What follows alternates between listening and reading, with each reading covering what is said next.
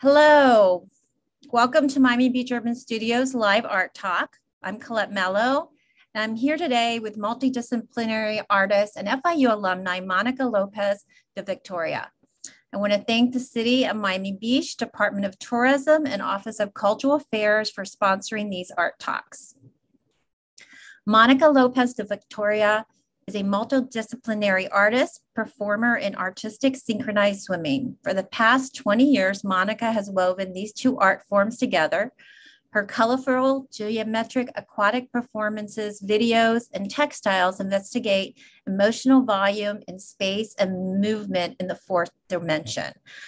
Monica's artwork has been featured in international exhibitions such as Uncertain States of America, American Art, and the Third Millennium, curated by Hans Ulrich Obrist, Daniel Birnbaum, and Gunnar B. Kvaran, the Moscow Biennale of Contemporary Art, and PERFORMA in New York City by Roselee Goldberg. Her work has been seen and written about in L'Officiel magazine, The Guardian, Step Inside Design, the New York Times, the Wall Street Journal, Vogue Italia, and the cover of ARTnews magazine.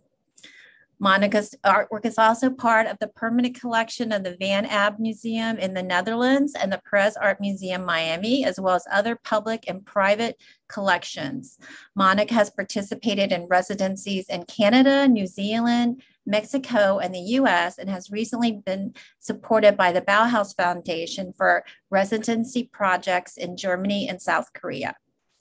Monica has also exhibited here at Miami Beach Urban Studios and it was part of the last exhibition here before the lockdown. She is an FIU BFA graduate. If you have any questions, please put them in the chat box below. Hi, Monica. Thank you for joining us. Hello, it's great to be here. Thanks so much for the invitation. Thanks so much for allowing me to come back and present things that I've done in the past and what things are going on currently. So thank you so much. So tell us where you are, and you can share your screen. Sure, let me share my screen.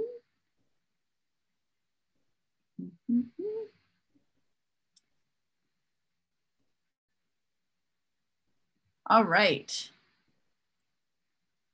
So here we go. You can see it and everything. We're good? Yes, you look good. Yep. Great. Well, thanks everybody for joining in. I am Monica Lopez De Victoria. I am half Puerto Rican, half American, German, Swedish. And so I've grown up in Miami, and like Colette said, a multimedia artist and performer. But I consider myself Miami-based always. And I think Miami has been a very important factor for my influences. So speaking of influences, these are some of the things that have been going through my work for the past over 20 years. So I graduated from FIU in 2002. So that was quite a while ago, and have been continuing to make work this whole entire time. And so some of the things here, like ripples, scientific interference, just different energy, light and darkness, geometry patterns, Art Deco history in Miami, the weather, movement, textiles, just technology, and definitely thinking forward into the future. So the first 20 years, I worked with my sister, Tasha, and we went by the TM Sisters. And so that was a long time of working together as a collaborative. And so what I'm gonna do is I'm gonna go through some of basically a lot of the work from the past as well as current stuff. So I will show you now. So I'm going to go through medium. And when we both started making work, we were really into zines and photocopying, as well as just kind of like collaging a lot together. We were both really interested in digital things, but couldn't afford getting anything to film or document, especially early on in the career. So collage and then collaging animations were a big part of the beginning works. Also, we went to a lot of concerts and music was really influential. So here you see some photocopied crowds at like a punk show that we had gone to when we were younger. But also, she and I grew up as pastors' daughters.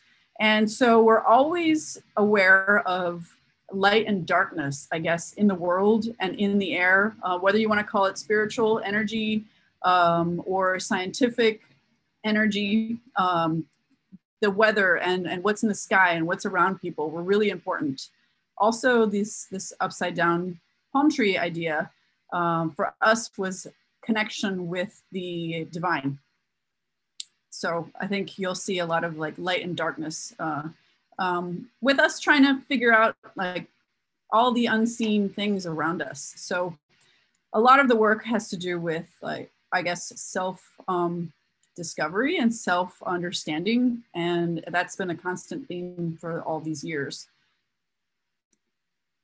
So this is watercolor, and it has multimedia pieces. So in there is textiles as well as iridescent stickers that I would cut out and kind of fit into these different shapes. And my sister's background is in painting and mine is in photography. So that kind of influenced our working together in different ways. So this one here, it has to do a lot with like the emotion that goes behind different activations and different things that were going on at the time. And this one actually continued on to go onto a Beck's bottle, and they produced that work. But look at that. We were able to switch it up. So originally it was like that, upside down, but then you see the energy shooting out of her hands, but then also little tiny drops coming out of her eyes, these tears basically, and it was a little bloody. But then for Beck's, we wanted to kind of keep it a little bit more safe, I guess you could say, and we had the tears going up.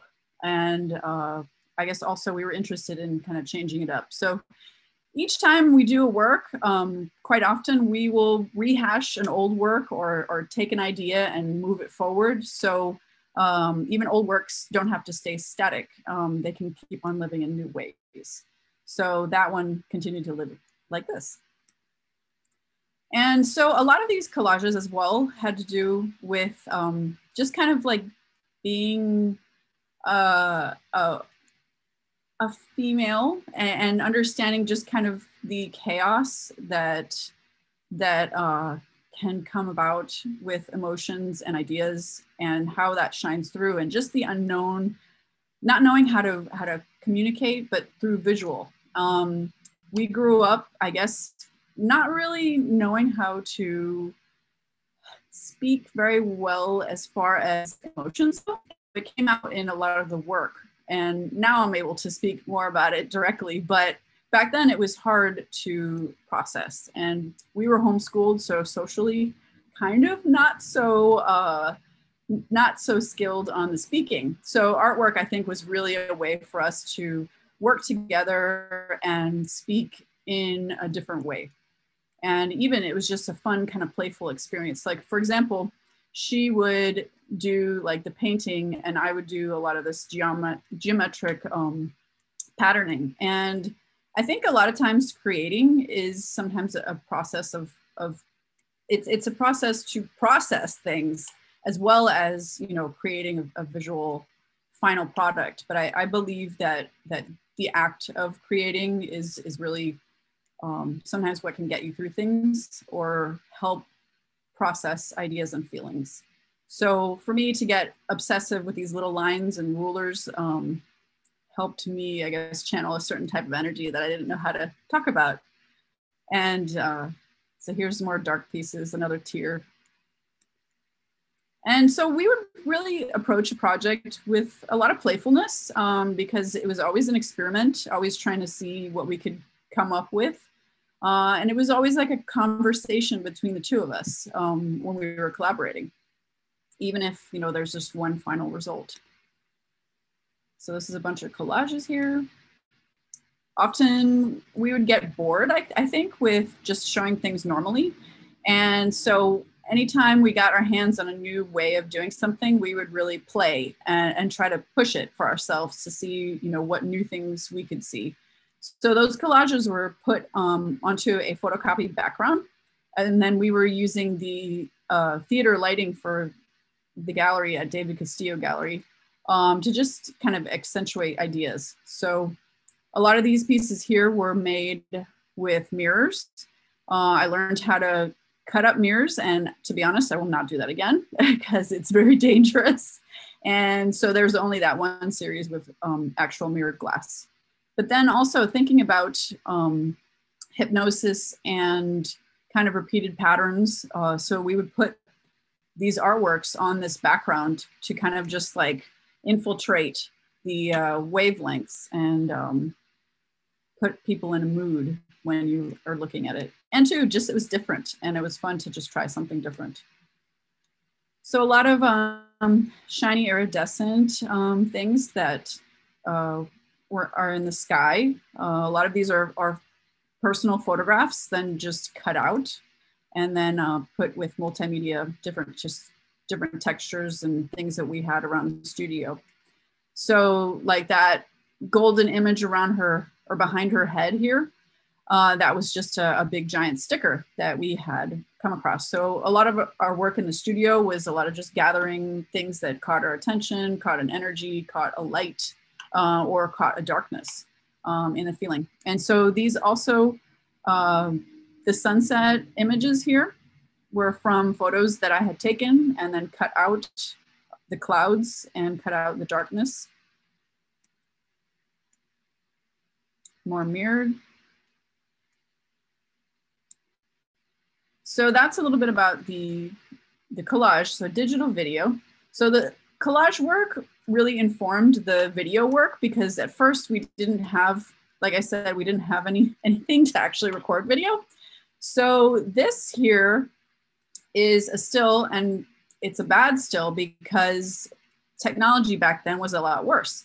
But it is a piece that we did for a collaborative show called Cooperate, where we had a bunch of different artists come together, or they were all making work together. A lot of the people in Miami 20 years ago.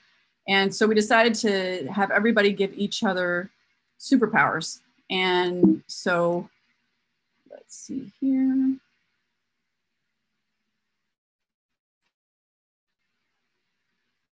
So that's Adler Guerre. And look at that green screen. Oh my goodness, that's Jen Stark right there, David Ron.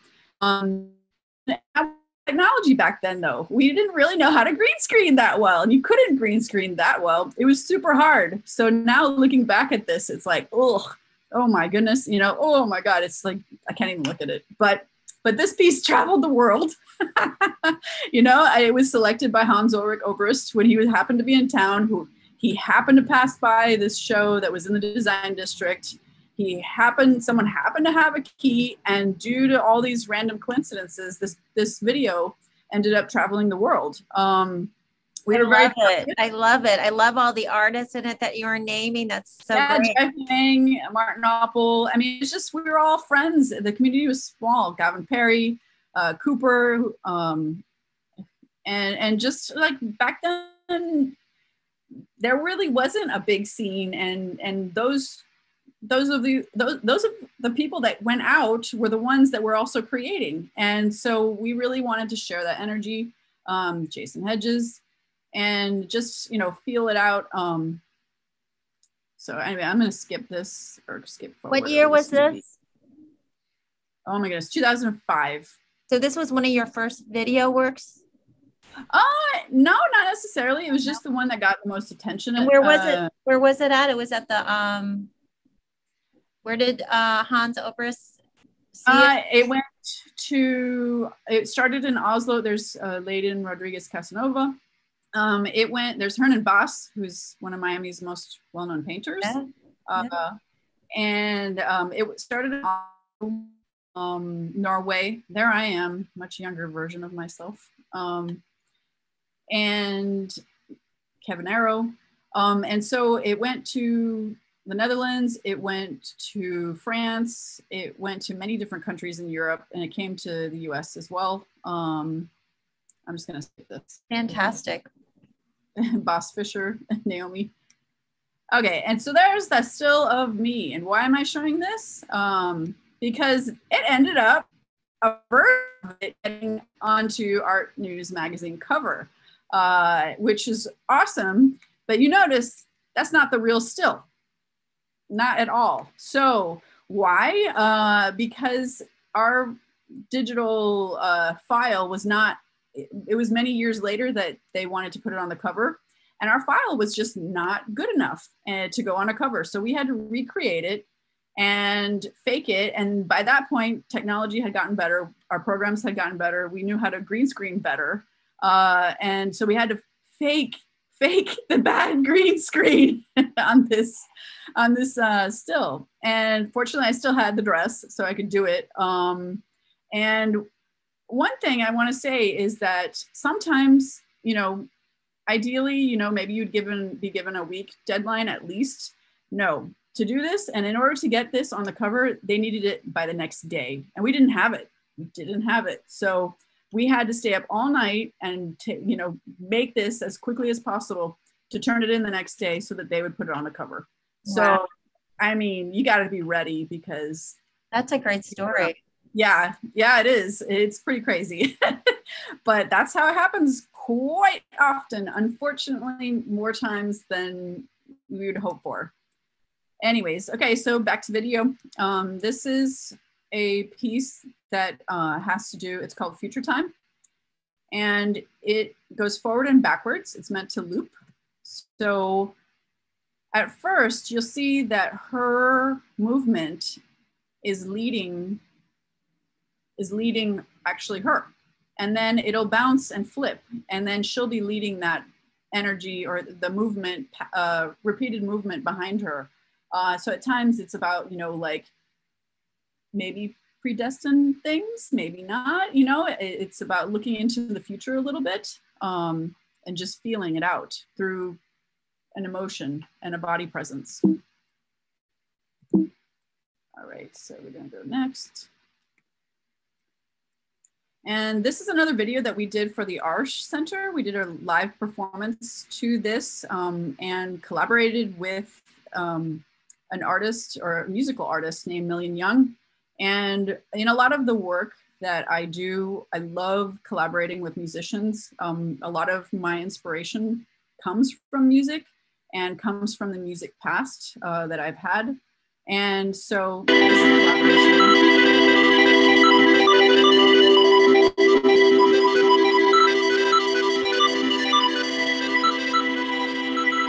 What would start the performance, but we also made it into a video.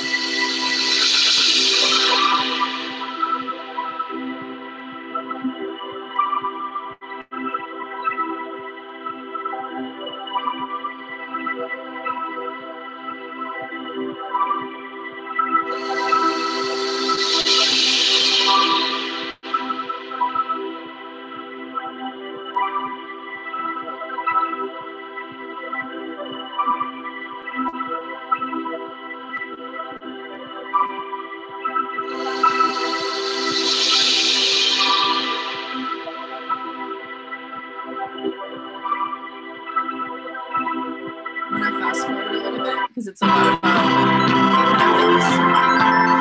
hypnosis.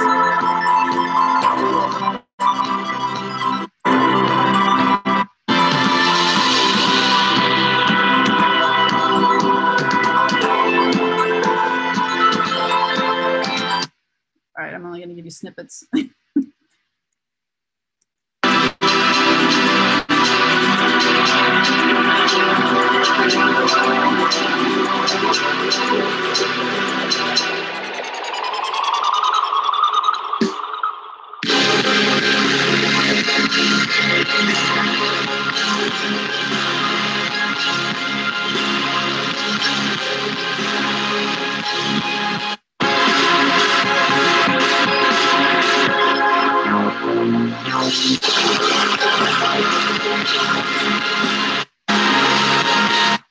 So I'll go into a little bit of backstory with that piece. It was called Shimmer, and at the Arch Center, it had to do with, it was a whole piece that had to do with like the moment where the daytime met the nighttime.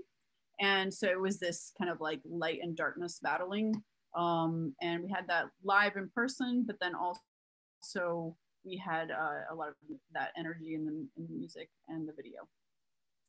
So video installation, we would get bored with just showing just a straight video. So we started getting into alternative ways to show video. Also, just so you know a little bit of history, we would VJ a lot. So at concerts for our friends, either DJs or bands, we would do live mixing of video. And so that really like loosened up our editing and loosened up a lot of like playfulness as far as like a digital media. So here is a projection. You see a silhouette of a woman, and you see a little circle on the bottom, and that's actually a mirror. And so you'll see parts of the texture of the video being projected in another area of the gallery. And so here is also a musician giving a live score to the video that is being projected at David Castillo Gallery for the opening. We would quite often will work with the whole kind of picture. So even his outfit would be reflective of other elements in the show. This video was projected through a prism, and so it would make it really abstract. And the show was called Prisma, or Prisma Volt. And so it has to do with like the energy as well as colors and shifting. So you see that it's not just a normal rectangle. It's abstracted through color shifts from that prism. Over on the left, you can see that more noticeably. And then also it kind of layers it up in a weird way. So that's just a regular rectangle video, and then it just abstracts it on the edges. I love it. Another installation, sculpture piece with a video that was in that show. Here's a still of it. We shot video through a crystal. And so it has all these different prism angles of the sunset and someone giving thanks to that sun. Also getting into sculpture and playing with the video and light with rainbows and what prisms give off. So we do a lot of installations at nightlife and hotels and different events. So anytime we would get a new piece of equipment, we'd really just try to push it and experiment. And so this time was at the James Hotel in South Beach, and they had these video projectors that would move around. And so we were able to create animations and video that would line up and change and shift. And so even before projection mapping was very popular, we were really into customizing the framing for video at different events and different places. So interactive video. Over on the right side, that's my brother. He's a programmer. I'm second from the left, and my sister's there on the left. And here we are meeting a very well-known happy artist, if anyone recognizes him. Japanese, hint. So yeah, the three of us would work together. My brother programming, my sister doing more of the animation, and me doing a bit more of the building. So this piece was purchased by the Van Abben Museum. And so it has to do with an interactive piece that you'd have to get on top of this controller that it's kind of like an old fashioned DDR. Back then, the DDR game, Dance Dance Revolution, was popular. And so being able to put two sensors underneath there and building the tech that had to do with the video interaction was really exciting for us. And I believe our first one was either in 2005. Yeah, 2005. So this was before even people were doing interactive or video game art in the gallery.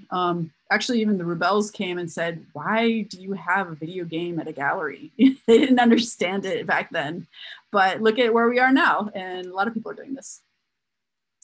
So yeah. And here is the controller that's built underneath a carpet in a black room.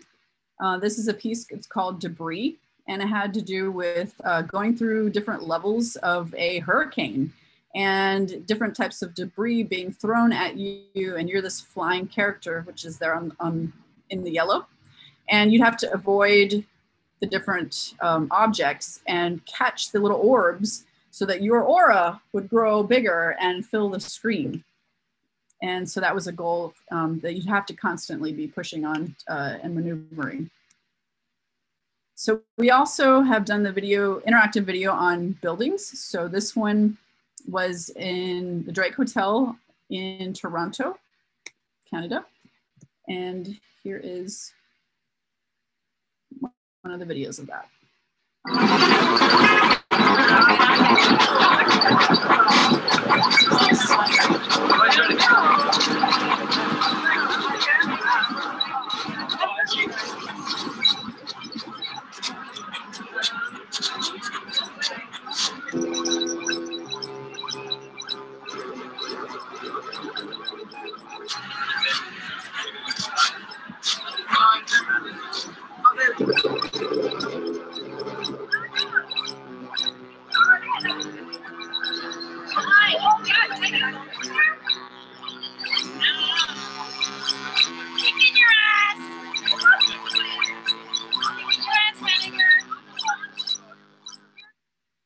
Anyways, okay, so that is one thing to do. And so murals also just suddenly became more of a thing. And this was before Wynwood really blew up, I guess. I mean, Wynwood's always been there. It's always been a graffiti spot and a mural spot.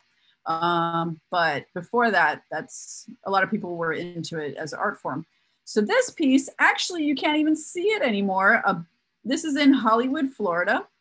We wanted to do, it's called Rise Set. So it has to do with also the sun, you know, rising or setting. And we painted this building. It took a month to do with 2 other people helping. So 4 of us painting this on a big lift, scissors lift and boom lift.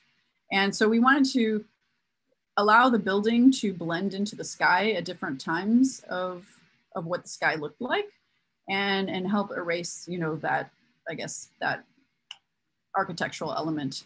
But now they built another building right in front of it where that whole right side is basically behind a building now. So you only see the left side. And there we are, painting it up.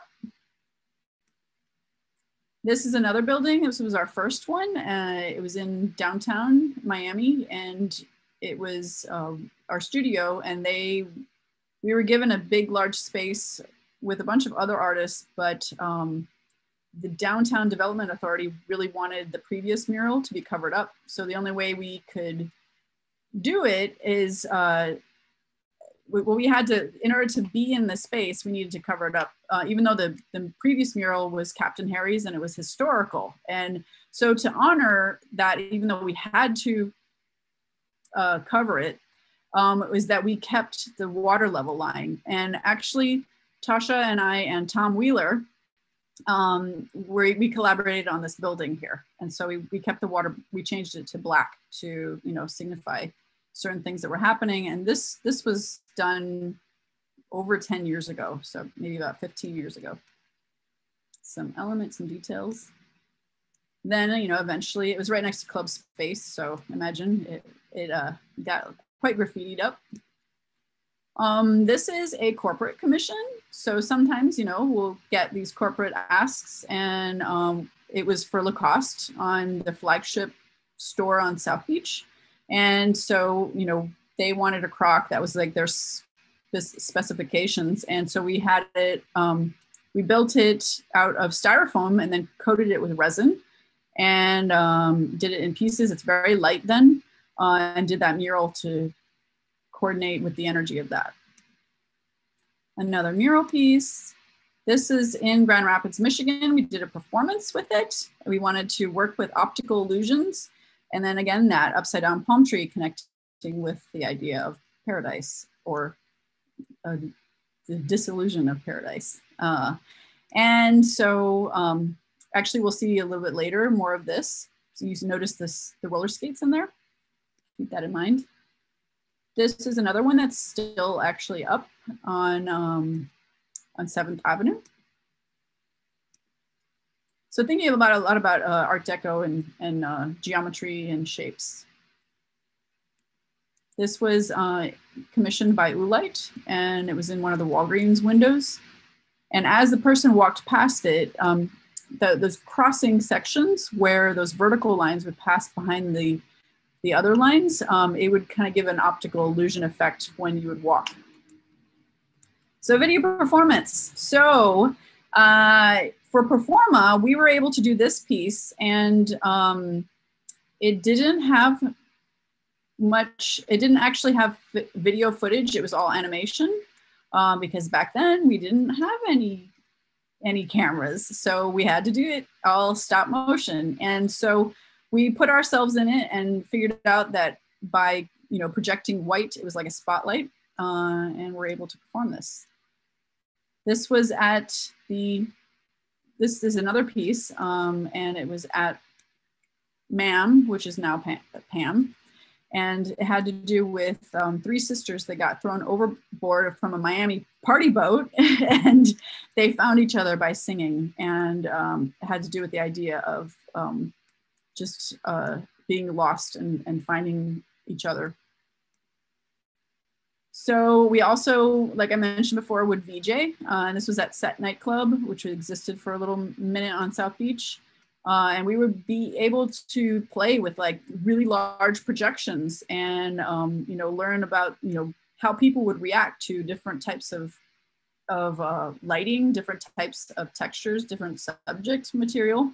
And, basically it was kind of like dancing through video because it was all live. We would come with a bunch of files in our computers, and then just whatever the DJ would put on, we would feel it out and just like feel that energy. And so it was really fun. It was a lot of fun.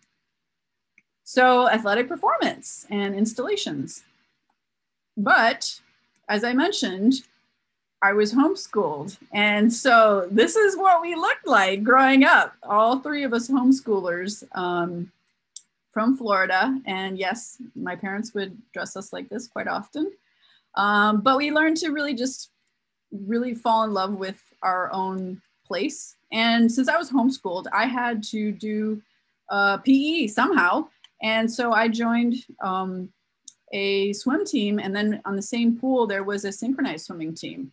So there you see my 13-year-old self there swimming. And that really influenced a lot of current work because I was able to swim in a lot of the Art Deco pools on South Beach. I was very, very aware of geometry and body coordination, and just like thinking about these a little bit. So you can see this is the entertainment side. If you ever go down Trinidad, it makes you feel so very glad. Sing and make up rhyme, guarantee you one real good fine time. Drinking rum and Coca-Cola.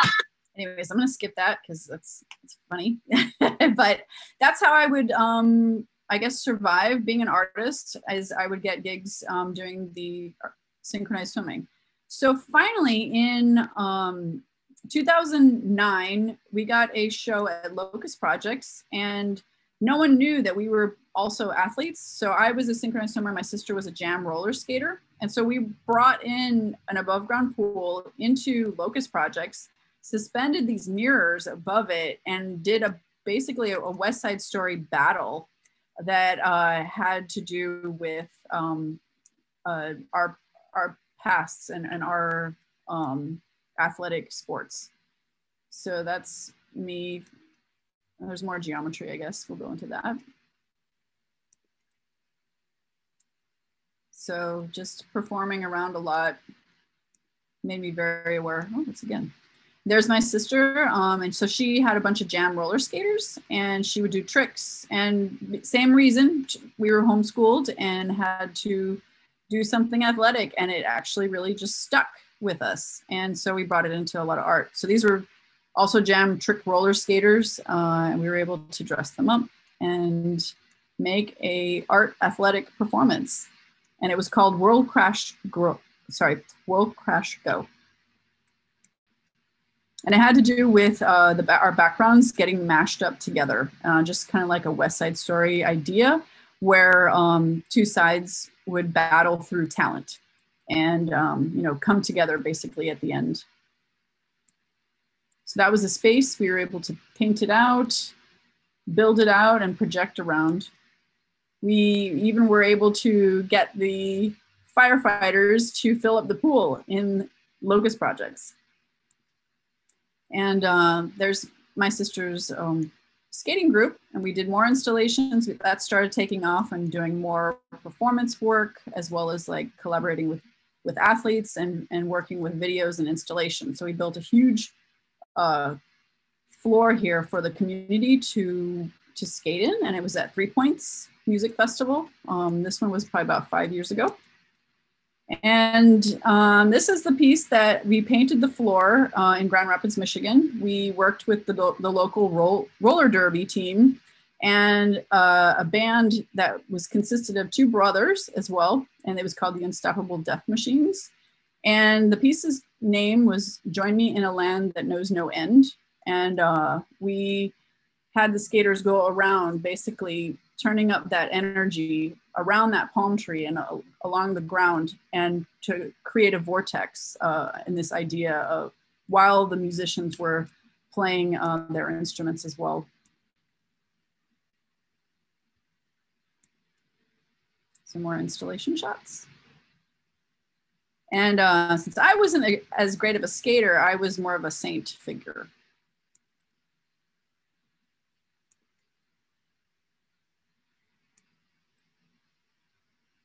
And then at Faena, we worked with Assume Vivid Astrofocus, and my sister was able to get more skaters, and we activated different nights of their community skating time. So we did the videos and had the activations, while Assume Vivid Astrofocus, he had the big giant sticker on the bottom of the floor, as well as that center DJ console spot.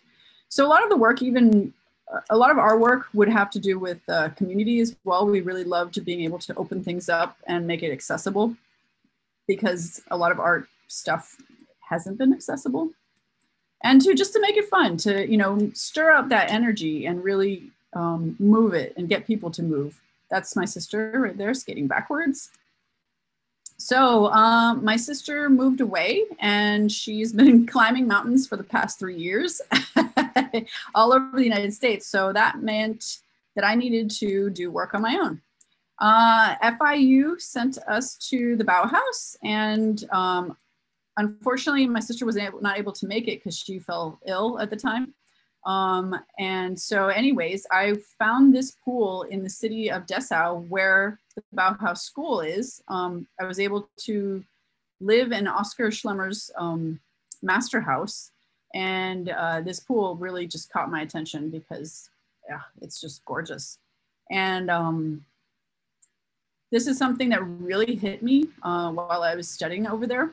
Oscar Schlemmer's drawings of geometry and emotional volume, and just the idea of space and movement and energy and emotion. And I just thought it was incredible. So it deeply affected what I was already thinking of, but then it translated it and elevated it in a different way.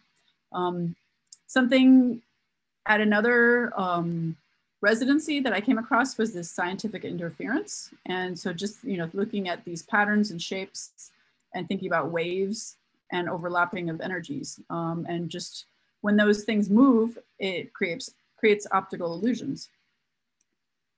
So here is the master house. This is a photograph from a book that they had printed. But I was able to use this space, and wow, it was such an honor. And, you know, I will forever be grateful to FIU for making this happen, because for 3 months, I was able to work in this historical building and just like soak up the energy and really, you know, try to understand, you know, what was so special about that era, that movement. And so I was really studying a lot of like why, you know, how in their thought process, and why it was so successful and why it was so crazy, the history over there. And what I came out of it realizing also is that they really would make a parenthesis of you know, rules, but then also have this space to experiment in. So they played a lot. They had a lot of costumes, a lot of performance. And so it was really super congruent with all of my past work and moving forward.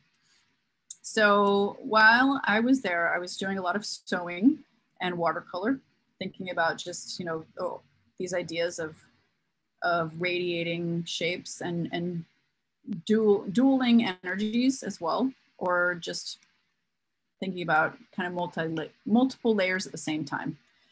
So I got access to that pool that I fell in love with in Dessau, and I got some athletes from a synchronized swimming team in Berlin. They came out there, which is 2 hours away. I put them in green screen suits and shot them in this pool, and it was awesome. And I was so grateful to be able to do this. I learned that, yes, maybe green is not the best color for, even though green screen in the air is good, underwater, yellow turns green. And so that I had a very hard time keying that out. But see, like, look at how similar that background is, you know, to the costuming. So that's me underwater directing these amazing athletes. So then I would key it out. So the final piece was a video that had these athletes and then also textures and shapes that I was shooting constantly over there.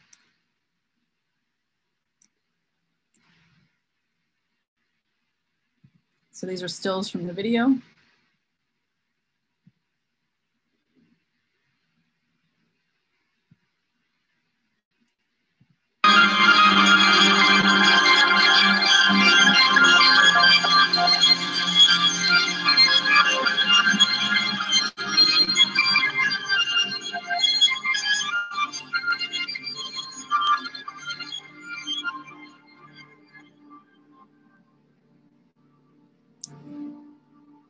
So the piece was called chroma casting.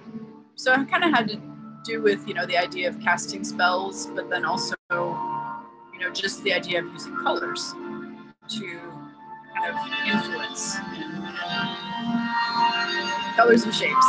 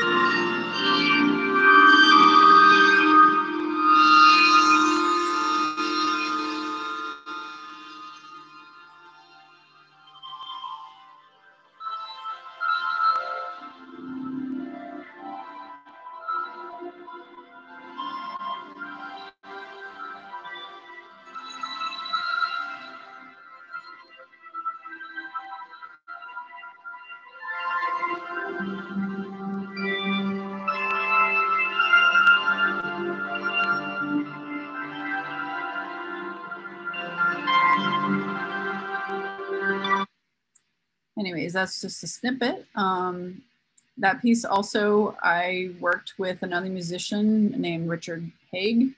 And so then after that piece, I was very honored to be able to go to Korea. Bauhaus nominated me to be one of 3 artists. They asked if we wanted to go to South Korea. And the museum over there, I'm very, very grateful. They selected my work. And so I was able to go spend 3 months over in South Korea. So this right here has to do with like layering. I was talking about process here. So this is just to understand a little bit about like the creation here. This has 3 layers. The layer of the hands and clouds, which was shooting up from underneath the water to the sky, and then keying out that actual water, adding in a drawing that was actually moving, and then water also. So those are 3 different layers. And just, I love combining and even just like doing a mashup of videos and seeing what happens. And I know that for sure comes from DJing, just being playful with that.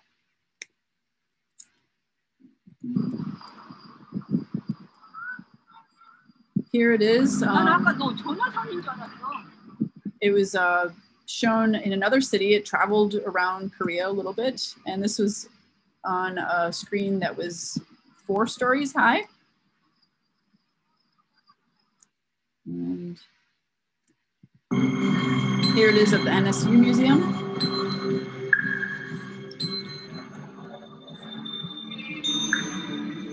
And I did an audio collaboration with Susie Green.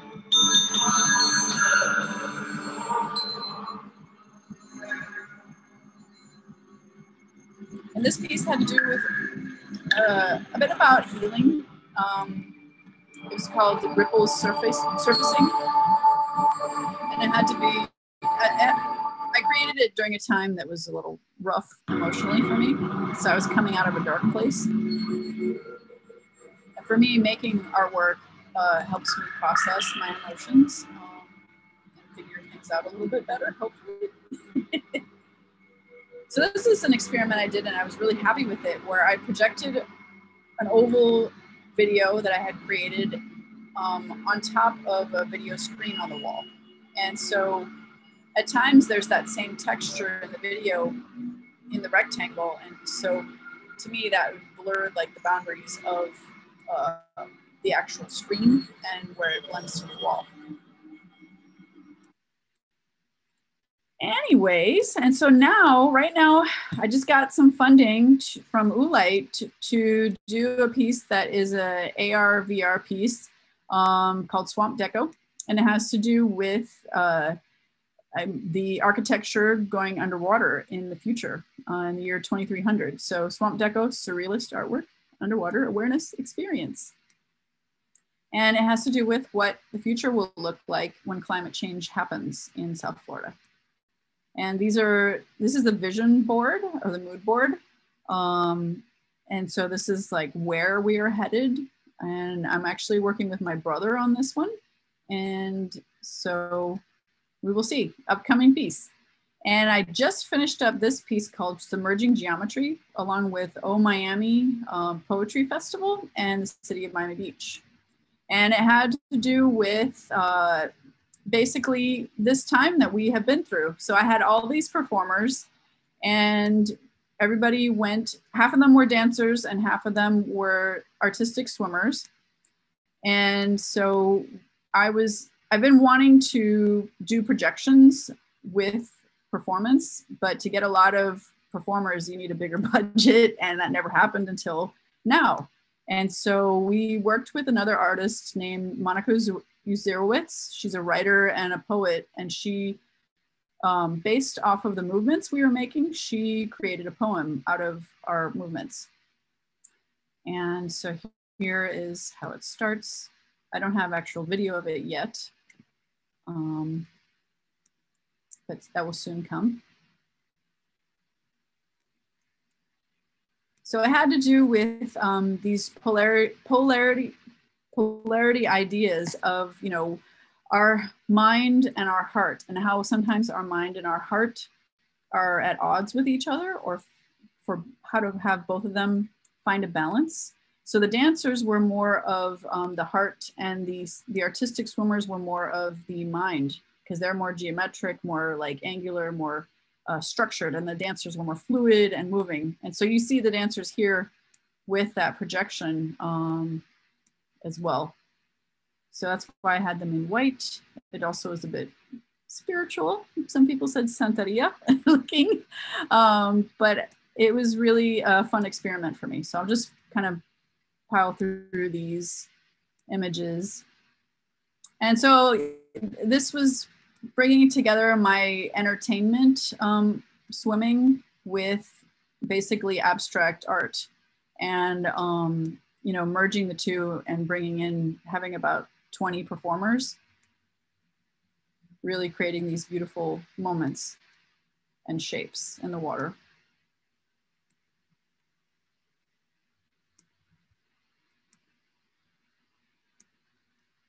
There's more of our more of the poem.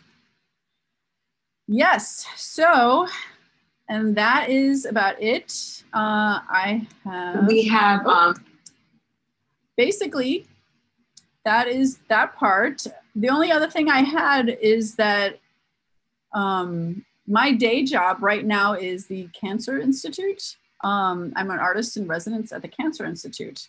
And so this is a little video about we that. have positioned it in such a way throughout the Institute that it has become.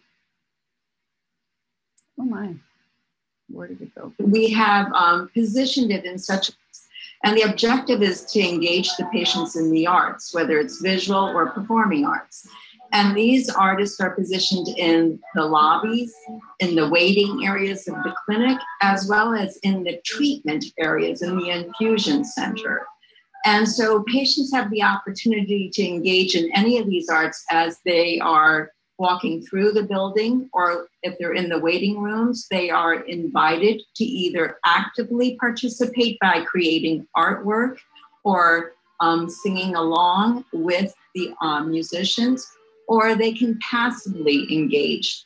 But anyways, that is a little taste of what my day job is. And so that is basically where I'm at now. And thank you all for paying attention this far. And I don't know if they have any questions or thoughts.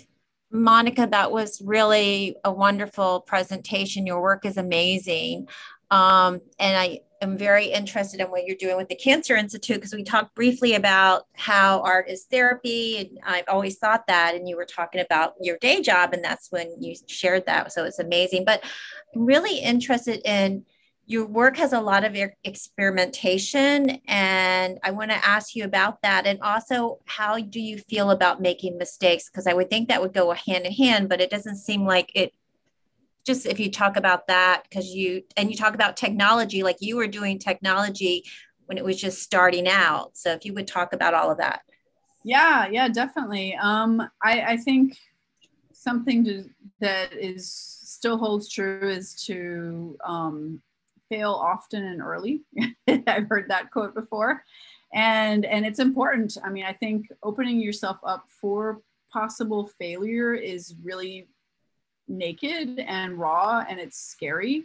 But I think, you know, if you can experiment, or if I can experiment and be honest with myself with trying to push ideas, you know, there have been times that I have definitely failed in front of everybody. And those are learning moments. And so, you know, I've learned to keep working, but then, you know, as you keep going, to, you know, push those failed experiments to the side. And I think being comfortable with it forces me to be comfortable with being in the moment and trusting the process, because it's scary. And, you know, especially when things get to higher levels, it doesn't get any less scary. But when you are honest, and when you're making honest work that is reflective on, you know, like my life experiences or what I'm dealing with, like even if it's depression or trying to understand my own emotions or the battles of my own emotions, my head and my heart, or my spiritual upbringing or not, you know, the science and religion, you know, like these polarities battling. So I know that when my sister and I were working together, we would have an external conversation about these ideas. And so now I'm working solo, it's just more inside my own head. But it still flows out. And I think it's scary all the time, but why not? You know, life is scary. Might as well make it fun and exciting. You talk about that too. You say your work is you're playful, you're experimenting and fun. So you talk about that as well. So I think that's really important for, don't you? Or of course you do. So. Yeah, I mean, I think so. I mean, when we get into the same pattern or feel confident in something, then, maybe it's not getting pushed further or forward. And I guess that naked rawness is a place that I really like to create in, even though every single time I'm like, why am I doing this? Like, what did I do to myself? I should have made it simpler, or I don't know. I get these visions and I want to see if I can do it. Mostly, I think, like, okay, I have this idea, but like, is that even possible? And no one's ever maybe mixed these kind of things, at least in my circles. Well, it's amazing what you're doing. So I have another question regarding your new project, Swamp Deco, and it's about sea level rising and in the 2300s. Can you talk about that a little bit, the components that are going into all of that? And when do you foresee being finished? Or? Well, it's not started yet. It's only in the development part. And so now we just got funding from Ulite for this. And congratulations. Thank you. Yeah, it actually makes it go forward then. And so it has to do with like looking forward and into the future where like, okay, climate change has happened and our historical architecture pieces have gone underwater. And so basically you're dropped into the future and you're going to have to try to reverse time, by maneuvering through these buildings at the different levels at each kind of like progression of going backwards in time. And it's not supposed to be like a big like activist kind of piece. It's more of a subtle, soft reminder that this is like our potential future, and it's very, very real. And so I think like this has to come up in more of our conversations, and it is. So it's something that will hopefully give us a glimpse into the future so it doesn't happen. I hope so. That's so interesting. Well, I want to, it's 6:30. I want to respect everyone's time. But Monica, it was really great to see you and to hear your voice and to get to hear about your works. I look forward, and I remember your exhibition here was really wonderful, and I loved the video that you had with the hands, and it was really wonderful. And so I look forward to hopefully seeing you soon. I mentioned we're going to be going to face-to-face events shortly. Hopefully soon everybody's getting vaccinated and we're all COVID trends are good. So I just want to say thank you again. Thank everybody for joining us, and stay safe. Yeah, thank you, everybody. Bye. Bye, Monica. Thank you. Bye, everyone. Thank you so much. Have a good night.